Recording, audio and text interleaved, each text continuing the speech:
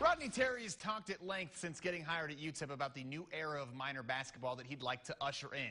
After a pair of transfers on Tuesday, that new era is officially here. UTEP sophomore guards Evan Gilliard and Kobe McGee both announced that they were transferring out of the program today, meaning that now every single player on the Miners roster is a guy that Terry and his staff recruited to El Paso. And because of that, expectations will be very high in year two.